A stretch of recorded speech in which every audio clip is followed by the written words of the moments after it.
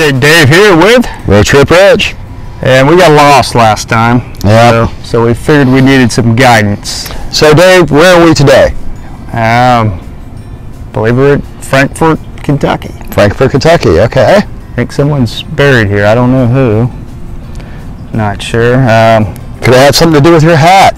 Yeah, I just don't want you to get us lost again, so we're going to get some instructions. Yeah, don't fall down the steps either.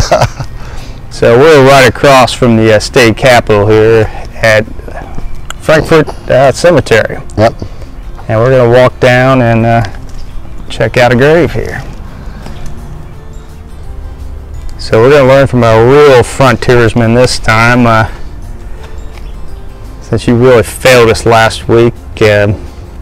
Actually, I don't even know if you could find our car. By our car, I mean my car. The yellow brick cemetery. I was just following Yellow Brick Road.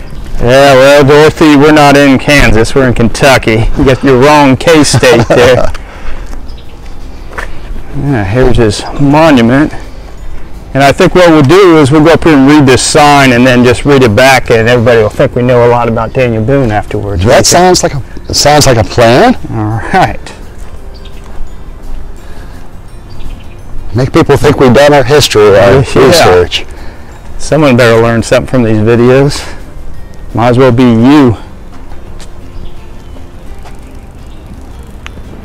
So, Road Trip, this is Daniel Boone's final resting place. Nice little statue, and what I really like about this place is that beautiful view he got over the, I believe this is Kentucky River. This is? I believe that's a Kentucky River down there, and if I'm wrong, no one's going to fact check me anyway, so. You'll be surprised. Beautiful view over the state capitol there, and I'll tell you, one thing I know a lot about is Daniel Boone. If I remember correctly, he was born in 1734 and died in 1820, and he entered eastern Kentucky through the what became the Cumberland Gap in 1767. Explored the bluegrass region.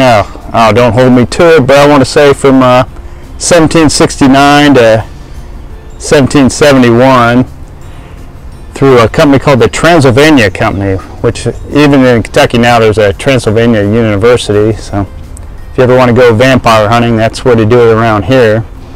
But built Fort Boonesboro in 1775, which is right around the Revolutionary War, and he directed the defense of the fort in 1778.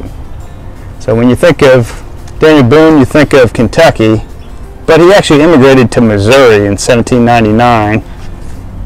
Yeah, I'm sure I'm right on that. 1799. And you can fact check me on that. All right, let's check the sign out here. What sign? The sign right here. Show the people the sign.